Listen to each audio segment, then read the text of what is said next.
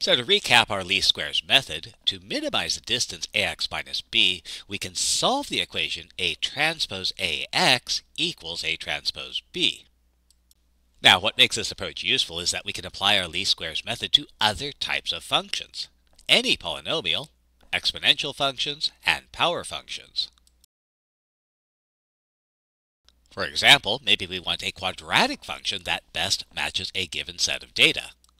So we'll assume a function of the form f of x equals a1x squared plus a2x plus a3, where the ai's are the unknowns, and we know our inputs and our observed outputs, and we want the quadratic function to produce the observed outputs from the observed inputs.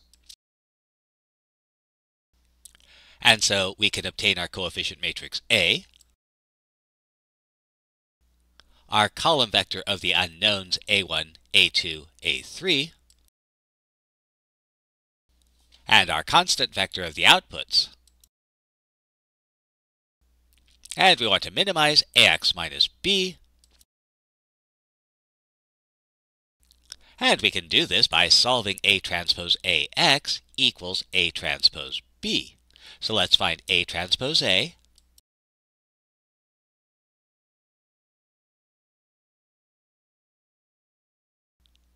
A transpose b.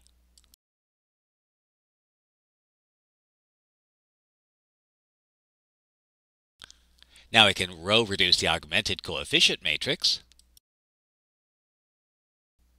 And that gives us our solutions for a1, a2, and a3. And since those are the coefficients of our best fit function, we can write down our best fit function.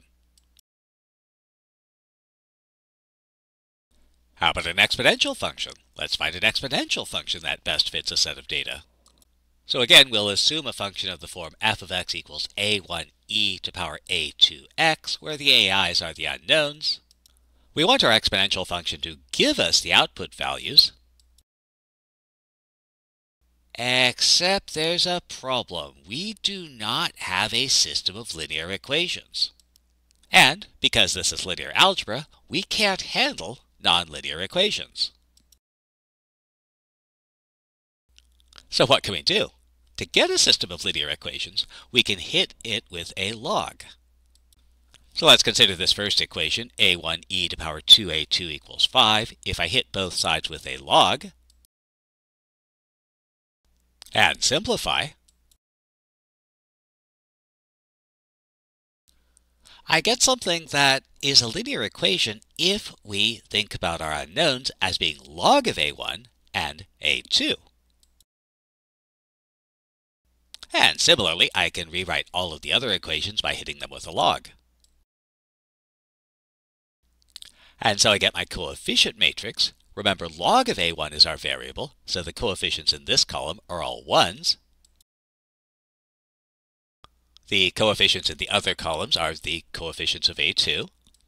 Our column vector of variables are log of a1 and a2. Our column of constants are the log values. And we want to solve A transpose AX equals A transpose B. So let's find A transpose A transpose B,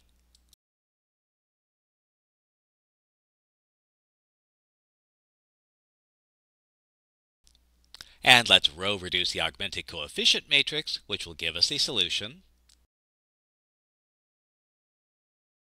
And the thing to remember here is that what we're actually solving for are log of a1 and a2.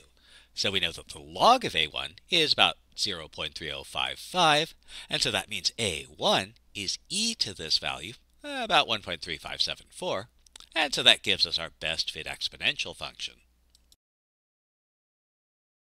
And we can do something similar if we want a power function. That's a function of the form y equals ax to power n. So we want our function to give us the output values. And again, these aren't linear equations, but we can hit them with a log.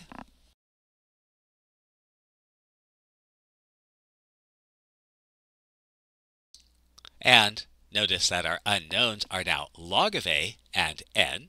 So we can write our coefficient matrix A, our column vector of variables x, our matrix of constant values.